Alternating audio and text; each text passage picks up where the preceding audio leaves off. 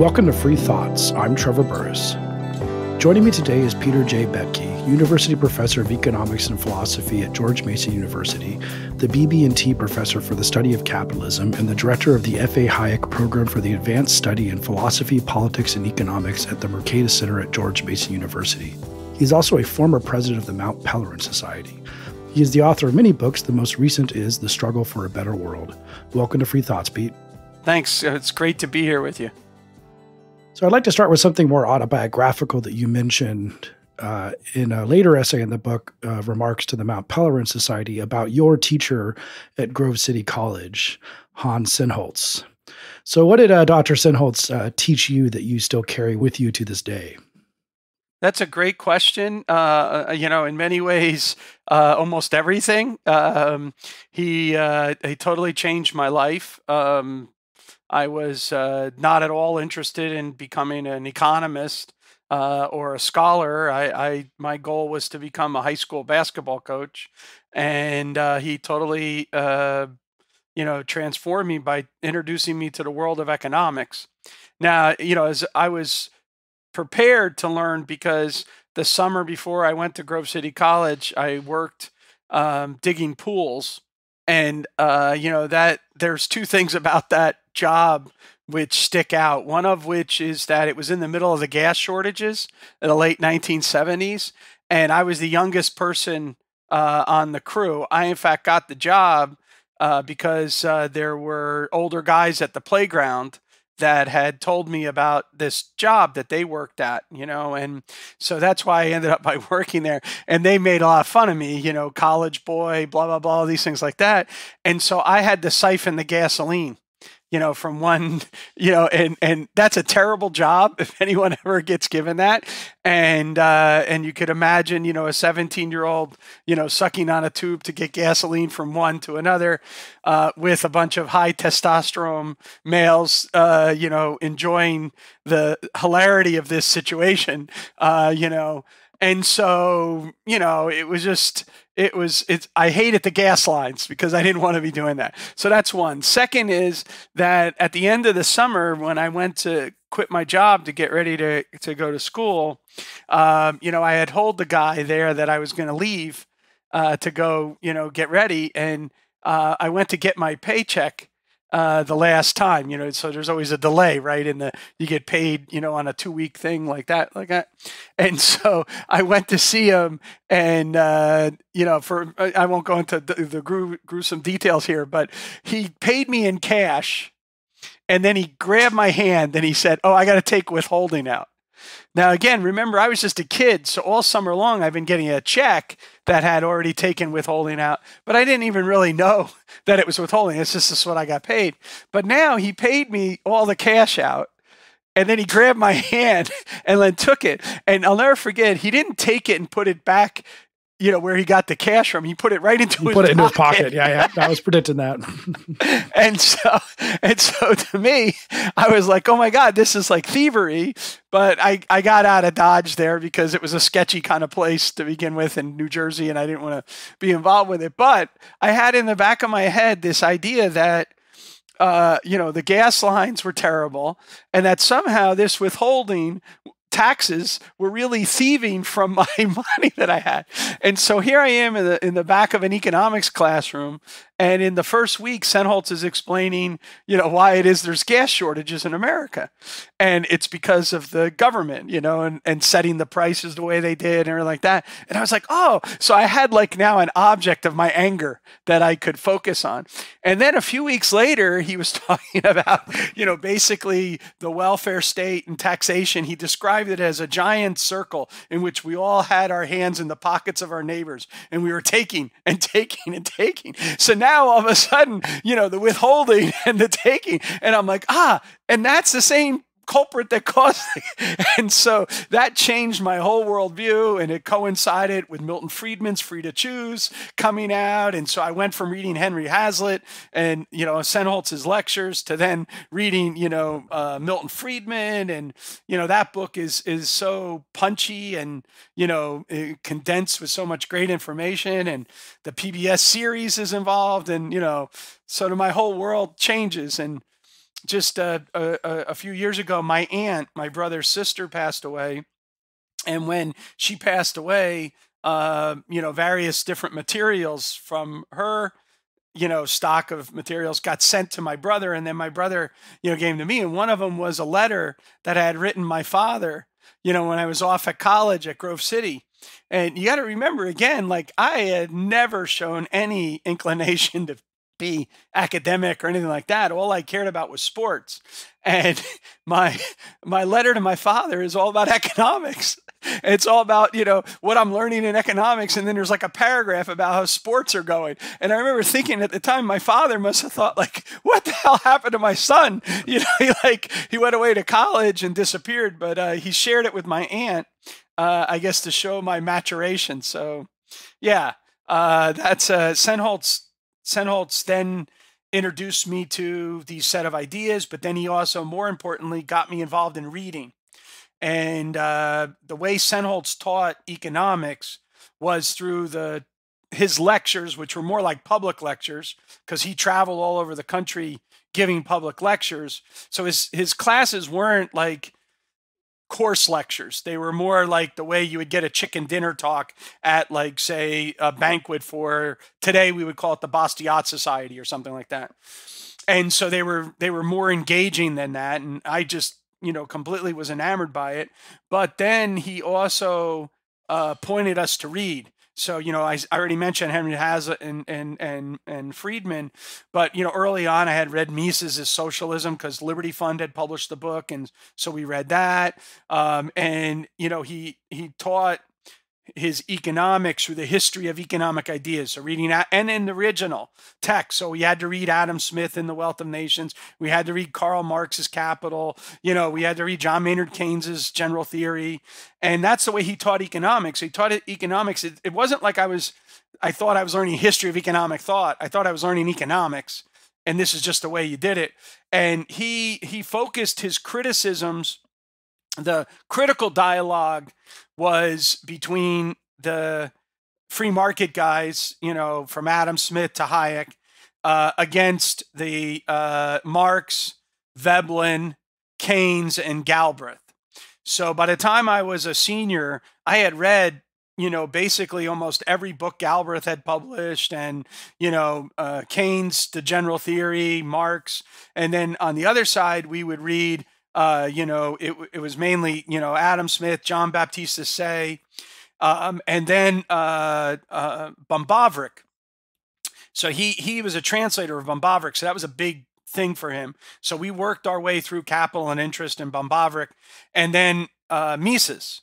And then he would always hold a special disdain for Mill and for Hayek, who he considered leakers, the great leakers of the classical liberal tradition, and that they gave too much space for the Marx, the Keynes, or the Marx, the Veblen, the Keynes, and the Galbraiths. Yeah, this idea that Hayek was too nice. Yeah, that you get that. Yeah, Hayek was too nice.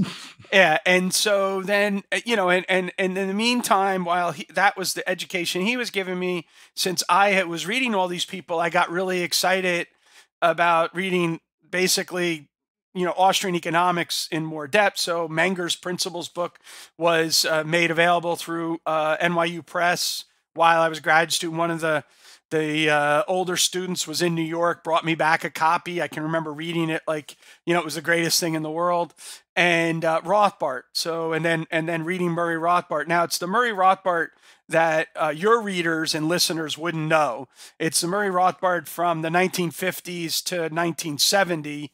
And so to me, the pinnacle of Rothbard, besides Man, Economy, and State, in which, basically I learned a ton of my economics from that, because at that time, reading Mises and dissecting Mises' human action was probably a little bit beyond where I was at in the world, but Rothbard made it so Rothbard became the main text. But his book, For a New Liberty, is really what kind of framed. So I think about going from free to choose and then thinking that's not radical enough, right? And so then and Rothbard's For a New Liberty really captured the period of time in which I was learning these ideas, which is in the late 70s, early 80s, because Rothbard book originally came out in the early 70s, but it resonated with my whole like growing up, right? Of, you know, the Vietnam War and the failure of that, and the corruption of government, let's say, and not only Nixon, but Agnew, and, you know, these kind of issues at the time. And then the stagflation of the 70s, and then the also social issues. So Rothbard really hammered home the idea that there was a sphere of activity that is the right of the individual, that the state has no play in, of who we love and how we love, and, you know, what we inject or ingest into our bodies, and, you know, the choices over our own self-ownership. And I just completely, you know, I'll shut up after this, but let me tell you one other story. I didn't know how to read. Again, you know, I was a kid, so now I'm in college, and I'm finally now caring about whether my grades are okay or not, right? And so I figure, okay, I got to start learning how to highlight. But I didn't really know how to highlight. This is going to sound stupid to your readers, because I had never done it before when I was in high school or anything like that. So when I first was highlighting, I didn't know what to highlight. Like, I just didn't know. So then what I did was I decided, you know, I ended up by highlighting everything. And then I was like, well, that doesn't help, you know, like whole paragraphs and everything like that, you know, that doesn't help. So then I tried all kinds of different hacks, you know, learning hacks. And so then I came up with the idea, you know what I'm going to do? I'm going to only underline in red, in squiggly letters, those, like a line like this, only those things that I disagree with. And it's right at that time that I read for the first time For a New Liberty. So I start picking up the book, and I start reading, waiting for me to draw a little squiggly line. I got all the way to the end. I made no highlights, no squiggly line, because I completely was, and so at that point in my life, say 20 years old or whatever, I was a complete 100%, like, I'm Rothbard square, you know, Mises set the stage, Rothbard finished the stage, and this is the Rothbard. And so by the time I got to be a senior in college and was considering graduate school, you know, I was interested in these ideas, and it's important to keep in mind that I had read, you know, Marx, Veblen, you know, Keynes, and Galbraith. And so one of the very first papers I ever read and, you know, wrote and published, academic papers, was this paper that was motivated by Rothbard's 70s appeal to the New Left. And now I was trying to address this issue about, why is economics not an evolutionary science? And is the Austrians like a way that they can actually be the fulfillment of this evolutionary science? The person I sent that paper to was Murray Rothbard. You know, I sent it to him, and I said, you know, because when I decided to go to graduate school at George Mason University, my alternative, you know, NYU was on the table, Auburn's on the table, all those are there. But my alternative really in my head at the time was going to the Center for Libertarian Studies in New York City, because Rothbard was giving a series of lectures, which later became his History of Thought book. And it was like, I actually didn't understand academics. So I was like, maybe I should study with Rothbard, you know, as an independent scholar, you know, kind of thing. And so I wrote to him, and nothing. I didn't get anything back. And then eventually, you know, about 6 months later, I'm in graduate school, and he's giving a series of lectures in D.C. and at the Mises Institute, which used to have a headquarters in D.C. They just opened it up. And I went down to see him give the lectures, and I went out to dinner with him. Amazingly charming man. Again, you know, it's hard to capture to younger people because of all the stuff that's gone in between. But, you know, within 5 minutes of meeting him, you're calling him Murray, you know, you're plotting for the world revolution with him. It's a totally different kind of thing. He's a different person. So he says to me, you know, now again, the fact that he then sat with me and talked for hours afterwards, but his first words to me was, I have a scathing review of that article of yours, you know? And I said, why? I said, it's motivated by you. And, you know, your attempt to reach out to the New Left. And his argument is just, yeah, that didn't work. And so he's trying to tell me not to, you know, focus on that. But that's the Rothbard that I was influenced by, the kind of, you know, very radical libertarian, kind of social not socially conservative, but instead, socially welcoming, free immigration, open borders, drug legalization, sexual freedom, pro-choice, all of these positions, which are extremely relevant even for today. And to me, I think this is the key aspects of what a radical libertarian position is. And I came to that position, as a kid, and I think of myself more as a social scientist than a libertarian activist, but clearly all my priors are still, grounded in those same positions. And, I think a lot of critics of libertarianism today, would be shocked by those positions but to me, that's like the true position, that libertarianism is an emancipatory doctrine. It's a doctrine about overcoming all forms of power and privilege, including the business elite, right, who are wedded to the state and everything like that. I mean, Adam Smith's Wealth of Nations is a criticism of mercantilism, which is this, and so it's all about eradicating these barriers to the ability of ordinary individuals to live free lives. And that's the key thing. And that's always been what's promising to me. So the interesting thing too is that Sinholtz's PhD advisor, I believe, was Mises, correct? Yep. Yeah. Which brings in this kind of lineage, which I find interesting because many of your PhD students are friends of mine, and it's sort of like a generational thing where it goes from Mises to Sinholtz to you to people like Dan D'Amico, Leah Poligashvili, people like that. Now, that fits in the Misesian tradition where you were educated. Yeah. So, I mean, I think that this has been always a kind of an unusual aspect of the sociology of modern Austrian economics, is that, my education is through, my core education is through, Don Lavoie, whose lineage is through Israel Kirzner, and Israel Kirzner traces back to Mises. And my actual direct teacher was Hans Sinholtz, who was also a student directly to Mises. And so, I grew up, in the Misesian tradition, and understanding that it's that tradition. I see that Hayek is in that same tradition, just like Machlup and others that trace back to his Viennese days. And so I don't see it as these sort of dividing lines the way that the internet has taken it, or the way the story has evolved. And so I in general, I don't really in general, I don't really think that conversation is that productive. So that's why I haven't really spent a lot of time, except in internet squibbles, which used to like flare up here and there or whatever. But I do think there's a Rothbardian tradition, and that there are Rothbardians, but Rothbardians are not necessarily Misesians, and they're certainly not necessarily seen. For sure, Austrian economics is a progressive research program in which you don't really label it after any one individual, but it's like a conglomeration of a series of ideas which we're all trying to work with and develop in our own way and going forward. And so it's a set of methodological and analytical propositions about the way that an economist engages in their craft. To me, that's what, I'm a professional economist. I try to do good economics. To me, to do good economics means that you have to actually follow certain, methodological and analytical approaches to answer the questions that I care about, that I think are essential for us to be able to understand the world.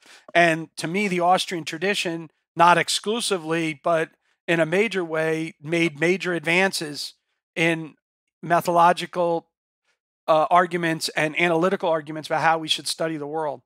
So that's what I want to do. Yeah.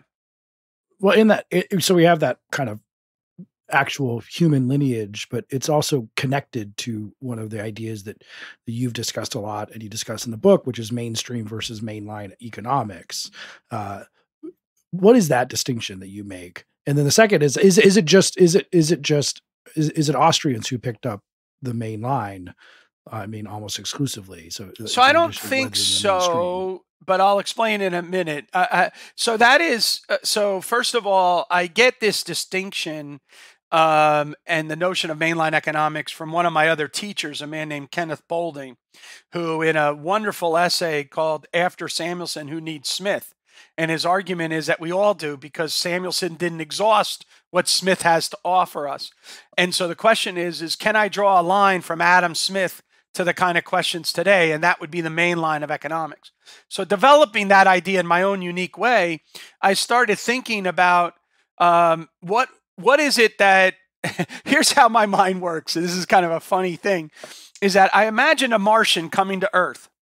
And the Martian comes to Earth in the year 1780 and meets someone and says, I'm an economist. Well, what would they think that person believed?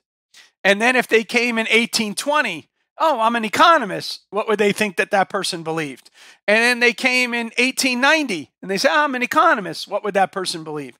But then what happens when they come in like 1940 and someone says I'm an economist? And then they're like, that doesn't seem like, the other people that were there before, right? So that's the kind of ideas that somehow, and so what I wanted to explain was that there's a main line of economics which is derived from the idea that we live in a world of scarcity, that individuals make choices against constraints. And ultimately, what we have is we have two fundamental propositions: the invisible hand proposition about the self-regulating powers of the market, and we have the rational choice postulate. And so what we're going to do is we're going to try to square the rational choice postulate with the invisible hand. But the way the mainline people did was always they did it via institutions, which is they relied on the institutions of property, contract, and consent to be able to funnel the ordinary motives of individuals to be able to realize social cooperation among each other, right? Now, other people did this by collapsing one to the other, by making very strong cognitive assumptions for mathematical tractability. Well, that's not what Adam Smith was doing, but that is what Walras was doing. And so that's different. On the other hand, there's other people who simply denied it, like Keynes in The End of Laissez-Faire. He says there is no invisible hand. There is no rationality of the individuals. And so he cut the legs out from underneath the two propositions. All right. And so, but that's not what Adam Smith was arguing either. So what is it that Adam Smith argued? Adam Smith didn't argue that individuals pursuing their self-interest under any conceivable set of circumstances will generate a publicly desirable outcome. It was always within specific institutional context having to do with the rules of property, contract, and consent. And so it's that focus on the institutional framework within which economic activity takes place that is what is the connection between the political economy thinkers from Adam Smith all the way up to Vernon Smith. And so I try to draw that line. My argument is that that's the main line of economics. And then what happens is mainstream is whatever is currently fashionable. And so when the mainstream deviates from the main line, various aspects of the main line rise up as schools of thought to try to pull the mainstream back to the main line. So the Austrians are at the core of this because they were recognizing the idea that economics is about exchange and the institutions within which exchange takes place. And they were fighting that battle right as people were trying to treat economics as formal properties of equilibrium, okay? But they weren't the only ones. So, earlier non-Ricardian British economists, such as Philip Wicksteed, was trying to put forth an exchange paradigm kind of approach. And, of course, Bishop Whately argued for the catalactic view and these things like that. And then after, the Austrians, in some sense, Armin Alchin, bringing back property rights economics, or Jim Buchanan bringing back the fact that economic life exists inside of politics and we have to study politics, and Ronald Coase emphasizing that we have to think about the legal environment in which these things are organized. And so law, economics, political public choice, and property rights economics go side and side with market process economics to be part of the mainline tradition in economics. And there's roots that are connected that have been forgotten by a lot of people in those schools of thought, which, I've spent a lot of time trying to unearth archivally and demonstrate or whatever. But the reality is that for an economist today, that might not care about the history of economic ideas, what I'm trying to ask them to think about is the consilience between law and economics, property rights economics, public choice economics, new institutional economics in general, and Austrian economics, and to see those as part of a broad research program, which is challenging the hegemonic view of economics as a version of mathematical economics, let's say, or a version of that economics is statistics. And so, it's basically fighting a variety of intellectual battles in the science of economics about how to do economics. And it's all because I want to try to understand social cooperation and division of labor and how economic life exists within political, legal, and cultural context. And that it's these political, legal, and cultural contexts that either hinder or help in the achievement of social cooperation and division of labor. Does that mean there's something wrong with math econ kind of inherently? I mean, equilibrium theory, the kind of equations that you would learn in your standard econ class, if we're not using your textbook, for example, is there just is there a tendency? Does it inevitably pull to quantification and statistics and econometrics and all these kind of big number theories, as opposed to focusing on human action, to coin a phrase? Yeah, so I wouldn't necessarily go that far, because I think mathematical reasoning can be very valuable on various margins. The way that Marshall used to talk about this was that mathematics is a very good servant. It's a very bad master. The problem is that for a variety of sociological reasons, and I would argue deep philosophical reasons, which maybe we don't want to go into here, but we ended up by making a kind of Faustian bargain where we cared more about tractability than we did about intelligibility. And once we made that move, we were prone to excessive formalism and excessive empiricism.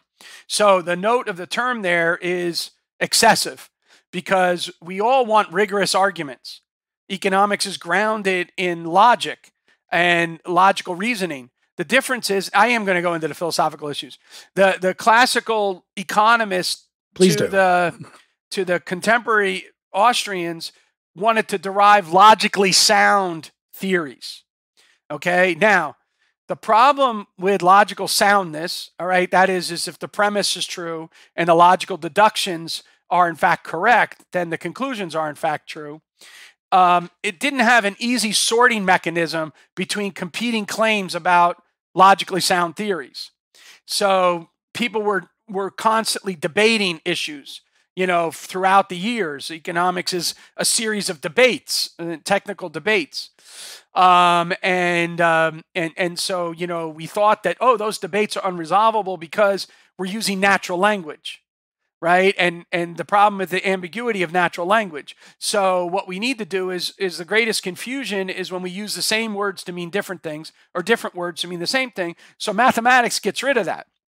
But once we got mathematics into the picture, what we had to recognize is that we were giving up on logical soundness. And instead, we were deriving logically valid models. Now, we had an overconfidence because we thought as the evolution of statistical techniques rose up, our testing procedures would be unambiguous. And then we could sort from the array of logically valid models those that are empirically relevant.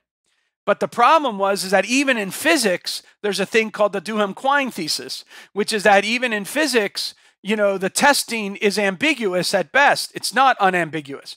Well, so what that means is that you lose the sorting mechanism. And when you lose the sorting mechanism, you get stuck with these toy economies and no way to sort between them. And so we gave this Faustian bargain to somehow give us precision, and we got a certain flawless precision, but that also meant that we became less and less relevant to solving the world out the window. And so think about things like entrepreneurship, right? I mean, just simple kind of discoveries of various things. You can't explain in the formal model the creativity and cleverness of someone like a Malcolm McLean. who, recognized that the longshoremen were taking as long to unload and load as the boats were or the trucks were to deliver the goods to the ports or to the market. And so then he thought of containerization, and the idea that you could have flatbed trucks and you could have the boats, repurposed in that way, and you just have the full containers. And that way you don't have to have the longshoremen spending 3 days to unload and 3 days to load. So you have a 6 days and you cut the cost down. All of a sudden that opens up, world trade, right?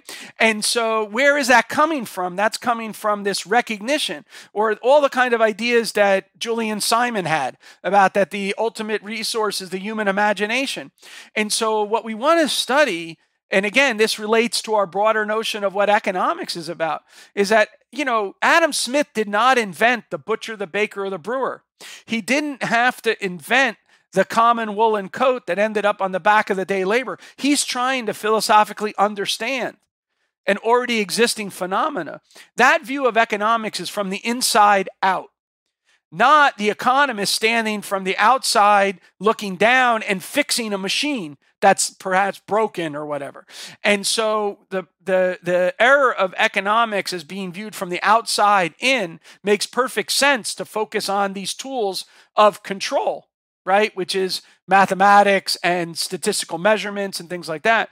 Whereas if you think about economics as putting an emphasis on the clever and creative actors that populate the economies that we study, all right, how ordinary people can do extraordinary things if just given the freedom, rather than thinking about how extraordinary people can do extraordinary things if just given the power to control you, right? That kind of approach to economics leads in one direction, which I argue is the mainline direction.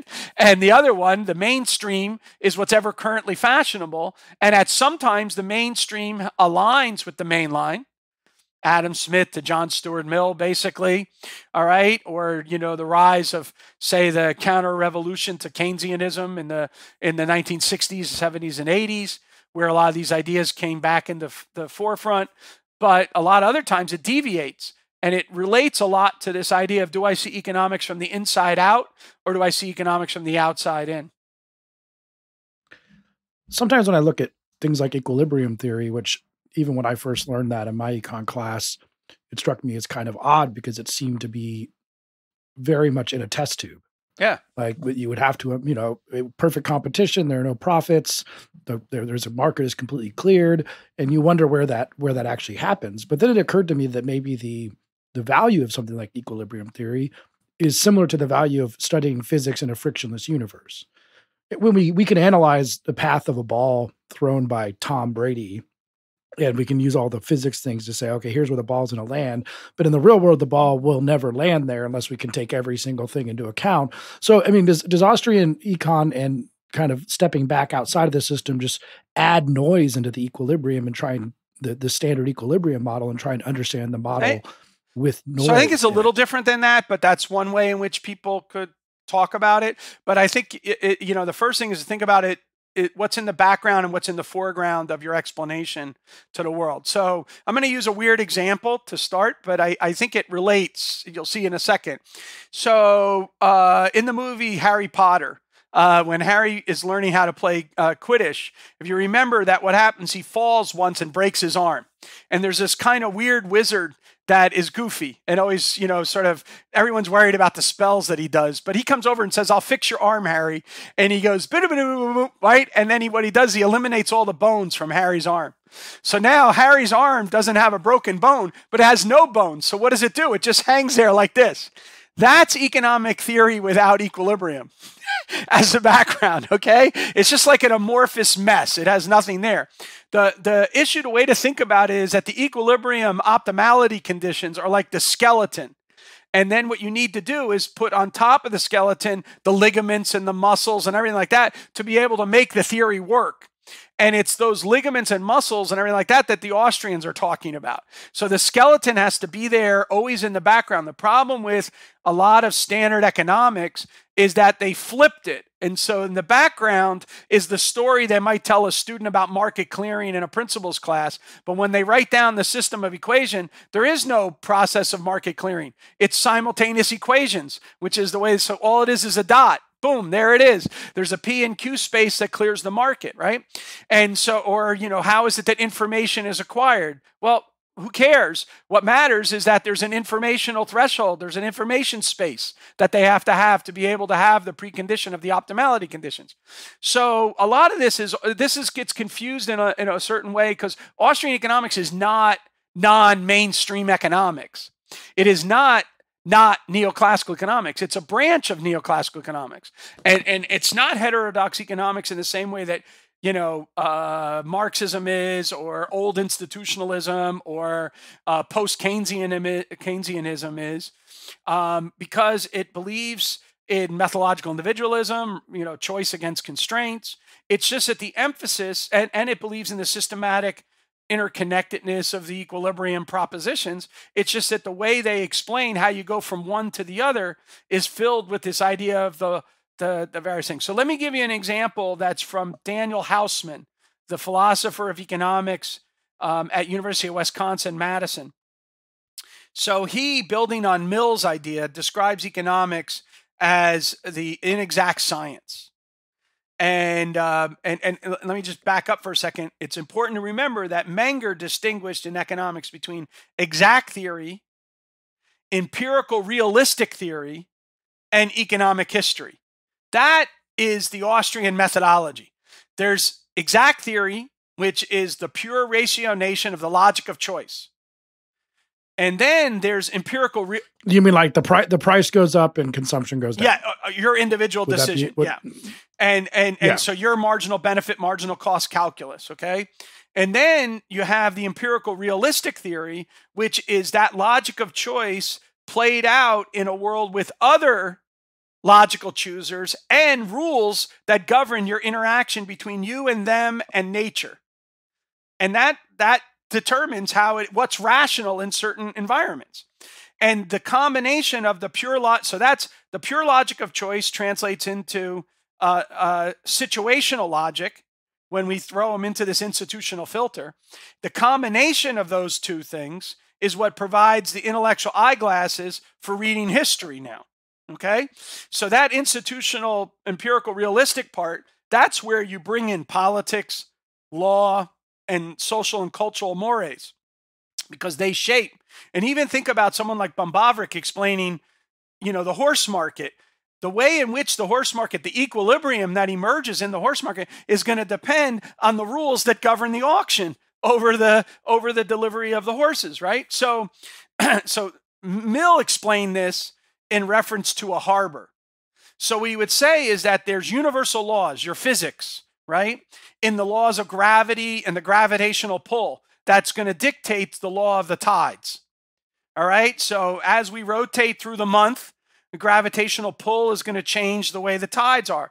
And that's independent. That's the pure logic of that situation. But the behavior of any particular harbor with respect to the laws of gravity and tides is going to be a function of the way in which we've drawn the harbor, right? And the way we've, if we build it up too much on one side or the other side or whatever, we're going to shape it. And so economics is this play between the laws that are exact and the laws that are conditioned by these various different environmental factors. So the logic of choice must be met with the situational logic of this context, and that forges what we mean by economics. So when we think about, the market economy, we're thinking about a world in which we have enforced and exchangeable property rights, right? In which we honor the rule of law and whatnot. So just to give a very broad context of this, Milton Friedman in 1979 goes to China, and he's asked by everyone in China, Professor Friedman, what should we do? And he says, privatize, privatize, privatize. In 2006, he's asked, Professor Friedman, have you ever rethought like what you said in China, privatize, privatize, privatize, given the troubles that we've seen in transition and things like that? He goes, oh, yeah. Privatize, privatize, privatize, provided there's a rule of law, right? That's a huge difference. Now, the other question for people like me who go back to that earlier Rothbardian idea, who want to study the endogenous evolution of the rules which govern the market. So I want to see this coevolution outside the state. So I'm not waiting for a deus machina to tell me how the harbor. I'm actually seeing how the harbor is constructed and its interaction effect with the logic of choice. That's why I call it analytical anarchism, right? Is a study of endogenous rule formation. When I'm looking at that, I'm not relying on the state to be the enforcer and developer and evolution of those property rights, because market participants, in fact, can do those. So that's where I embrace the things like, for example, Benson's work on the law merchant, or Leeson's work on Anarchy Unbound, or any of that kind of stuff like that. Or the Ostroms. Yeah. And that makes sense. Like, why is it that we would turn to the Ostroms? Again, they were part of the public choice tradition. They're very grounded in a recognition of Mises's calculation argument. That's a key aspect of understanding Vincent's work. But it wasn't like any other Austrians were tapping into those. But we did in our research group, because we wanted to study endogenous rule formation. We look out in the world of scholarship, besides Benson working on the law merchant, who else is working on those things? Well, Eleanor and Vincent Ostrom were working on those things, and the whole notion of polycentric governance. And so that made sense, especially given that we were studying transition economies, which in fact, by definition, meant that the rules were all torn asunder or failed in weak states, like after military conflict or whatever, or pre-development economies. Or post-Katrina. Yes. Well, that was the way that we moved from that. Yeah.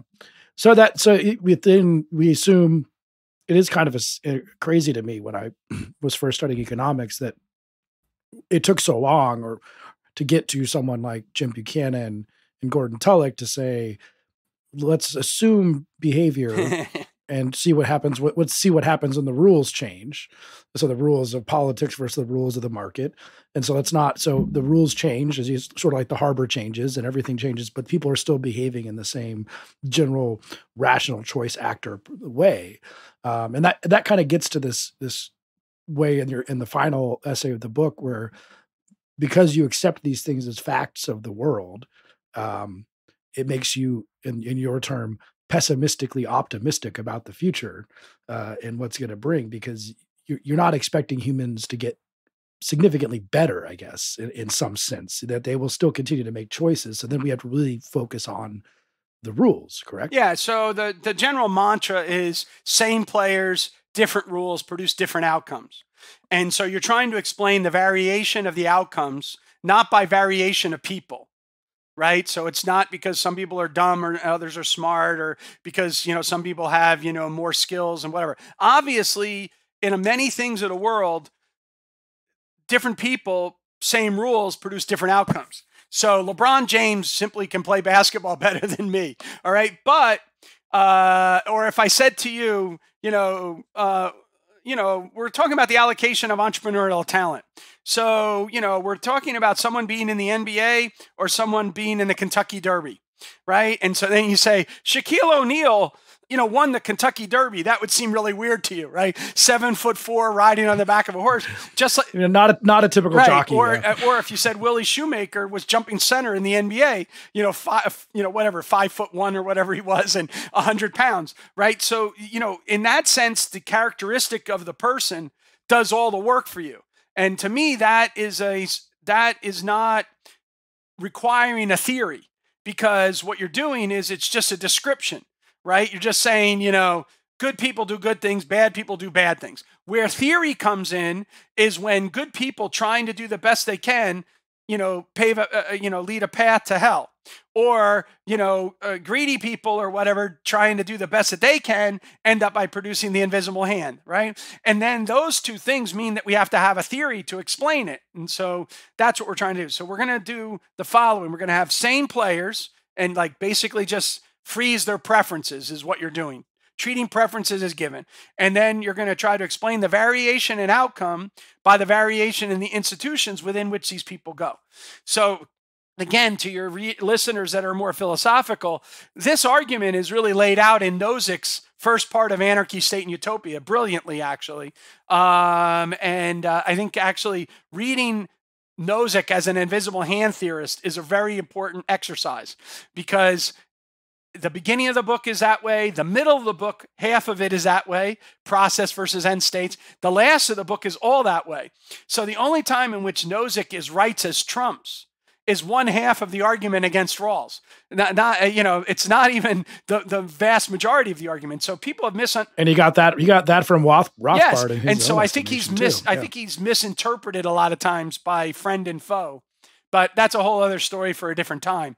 But I think this idea of having an animating agent, an institutional filter, and then an equilibrating tendencies, that's our core theory. That's what I meant before by the logic of choice meets up with situational logic and then gives us this pattern that we then use as our theory to then understand the world around us.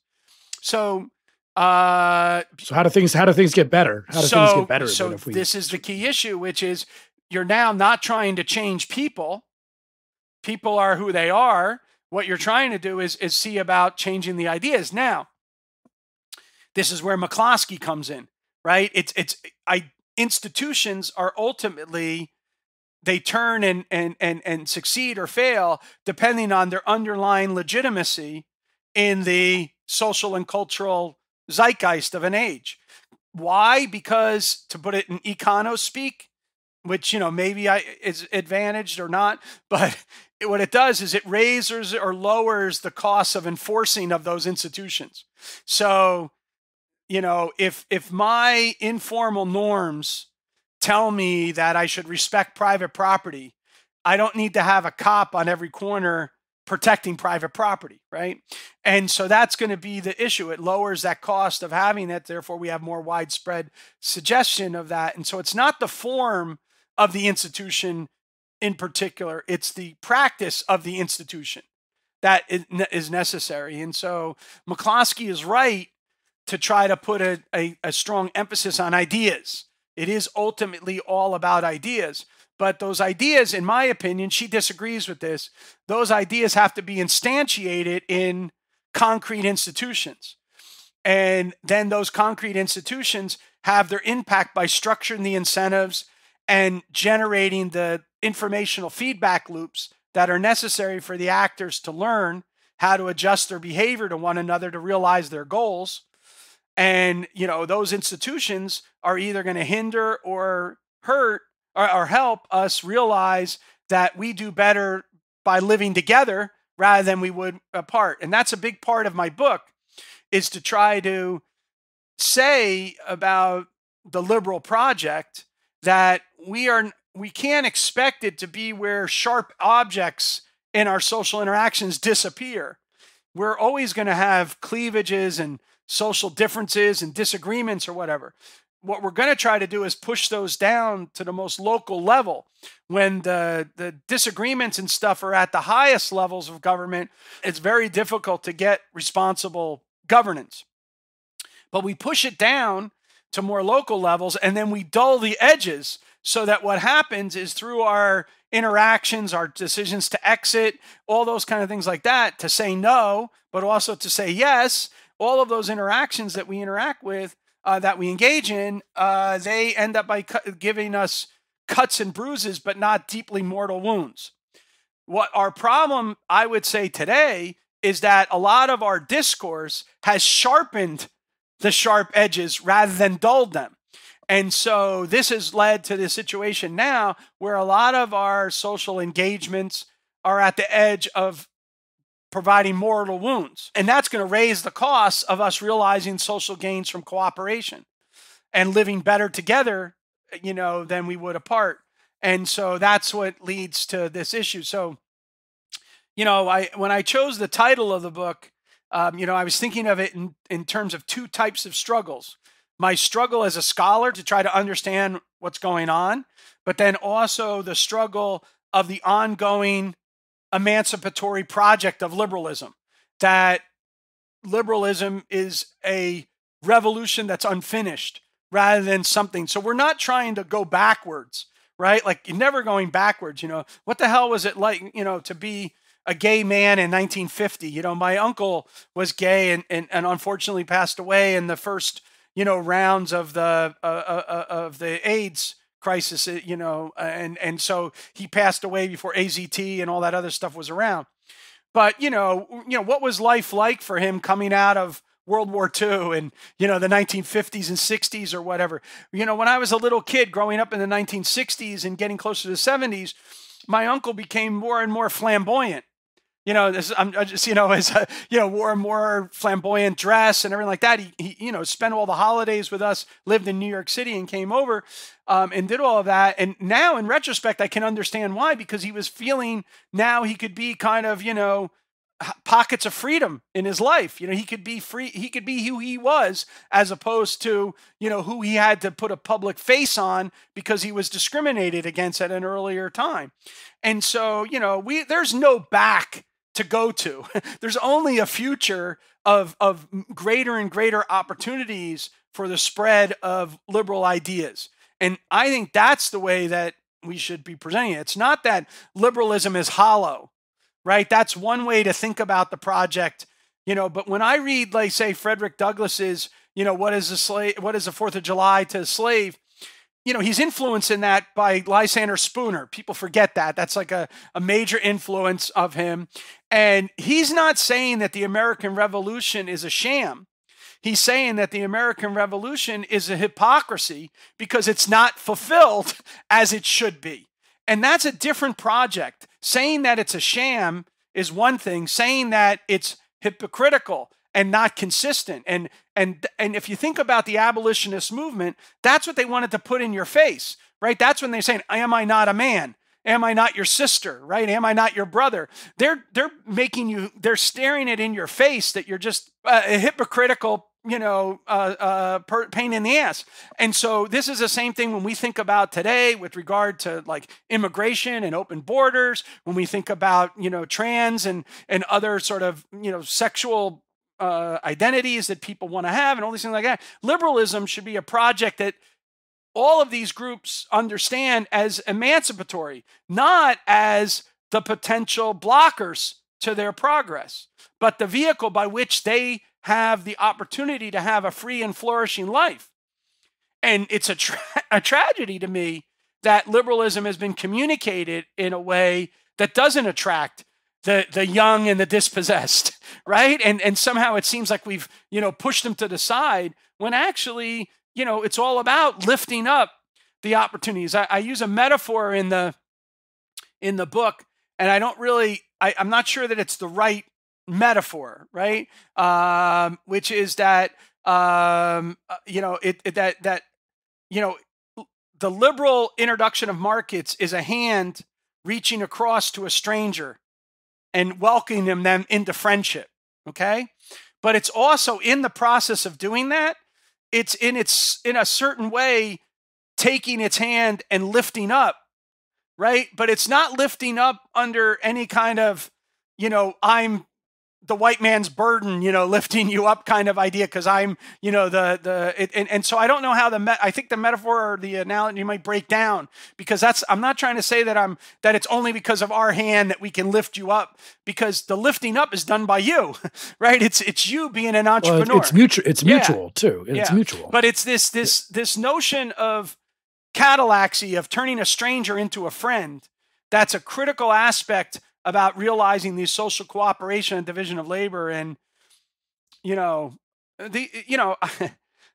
it just amazes me that we don't live by the values of the openness to an opportunity economy, inviting people in and saying, come here and flourish, because when we look around us, all we see is people who, came from all over parts of the world that have made our lives better off because they've come here and been able to have the freedom to be able to come up with better goods and services or better ways to deliver the goods and services to us.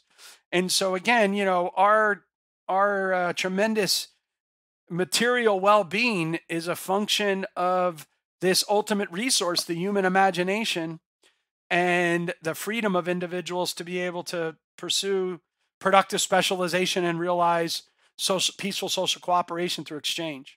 And so the book is, a series of lectures that I was given the opportunity to give over a period of the 2000s.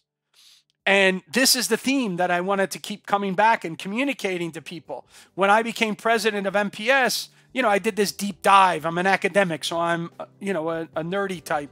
So, I did this whole history of MPS and all these different things like that. And I went back to the original documents and the original purpose. And I'm trying to capture those things and say, like, this is what, we're all about. You people that think it's about, somehow, a neoliberal, cabal or whatever, you've missed the whole picture about what it is that we're trying to engage in.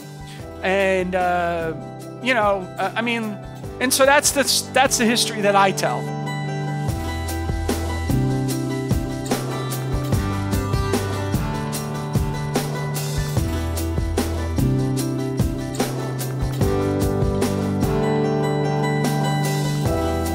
Thanks for listening.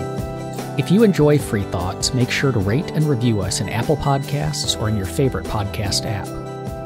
Free Thoughts is produced by Landry Ayers. If you'd like to learn more about libertarianism, visit us on the web at libertarianism.org.